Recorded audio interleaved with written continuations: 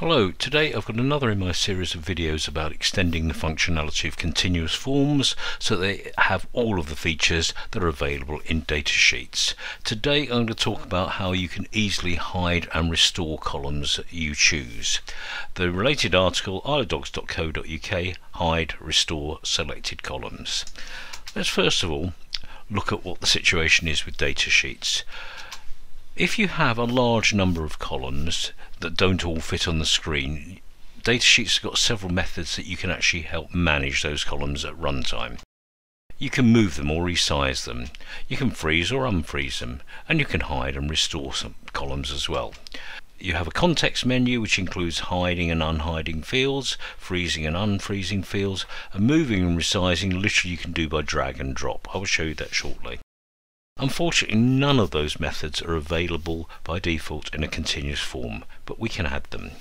Today I'm just going to talk about hiding and restoring.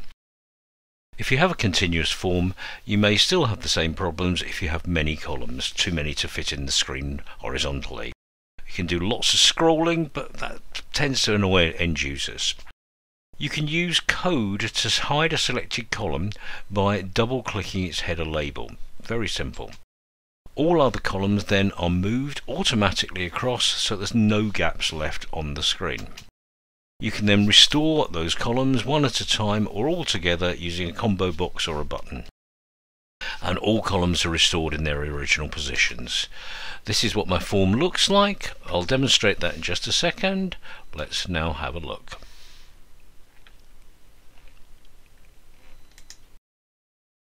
Initially then I've got both the datasheet and the continuous form open. So let's just start with the datasheet so you can see how this works. So we can just literally click and drag a column from one place to another. We can move over the divider between two columns to widen or narrow those columns. If we don't want to see the date of birth, we can just literally hide that field. Let's hide this one. And if we want to, we can also, let's just move the surname back over here, we can also freeze certain columns like that, so that when we drew this across, those columns stay in place and everything else scrolls effectively underneath those. Not one of those can be done in a continuous form. Apart from anything else, you can't change things natively at runtime. So we can't move columns, we can't hide columns, there's no such option there, we can't freeze columns and so on. And as I said, all of those can be added, but I'm only going to deal with the hiding and restoring columns today. So let's just get rid of our datasheet and just bring this up a bit so it covers more of the screen. This is what we've got to do then. So let's get rid of the date of birth. All I do is literally double click on the header and it's gone. Now when that happens then a combo box appears and it lists the field that's missing. Let's put that one back and it's gone back in exactly the same place. Do the same with this one. Let's get rid of a few this time until we can actually see all of the columns. There you go. We've now got all of the columns visible there, so I can put them back again one at a time. And they always go back where they should be, or I can show all of the columns together. Oh, and by the way, we can on this filter, and when we do so you get green colouring, or we can sort fields as well, and we get a yellow colouring for those as well. Let's clear all those, that's part of another video. And now let's explain how this works. When this form opens, we create a dictionary. Let's just reduce this a little bit. We create a dictionary, which is a very efficient VBA method of storing data, and the data that we store is the position of all of the labels and the controls, giving both their names and their left and width data, so we know their size and their position from this. Now I can show you that being done just by adding a debug line there. Let's close the form, let's reopen it, go back to the VBA editor, and you can then see the names of all of the fields, left position and the width, left, width. It does that for both labels and the text boxes on the form itself. Let's get rid of that and clear the immediate window. we've got that data stored. We know where the controls were originally, and therefore we can put them back anytime we need to do so. The next thing to do is to note the code that we use to link both the control and the header label. When controls are in different sections, and in this case we've got the labels in the header and the controls obviously in the detail section, when they're in different sections, this label has absolutely no link to the control that it is actually acting as a header for. Same with all the other ones.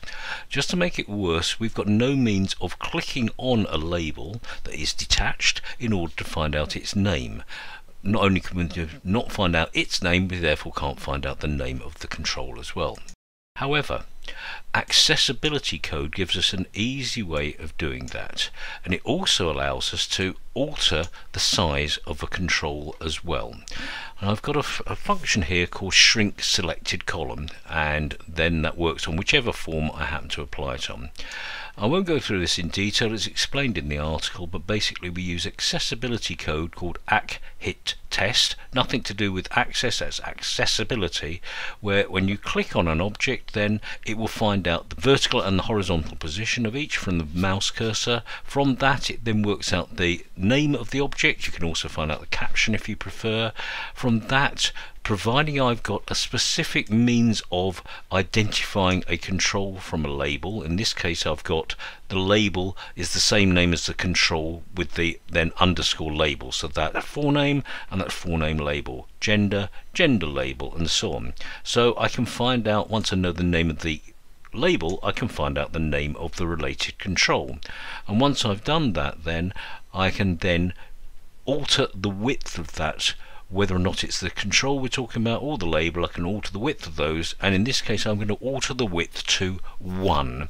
Now that figure there, 1, is in twips, where 1440 twips equal 1 inch, 567 twips approximately equal 1 centimeter. So I'm reducing the width of this. When I double click on that header there, I'm reducing the width of that to the minimum possible. It's still visible in theory, but it's so small we can't actually see that. So let's bring that back down again. Let's change to here. So when we do this then, double click on that, it's reduced the width of that. It's now in between there, but you can't see it.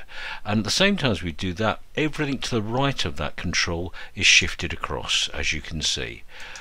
When I click on these here, that restores the original width from the dictionary data and then shifts everything to the right of it back over again. Similarly if you do all of them at once. And that basically is all there is to it.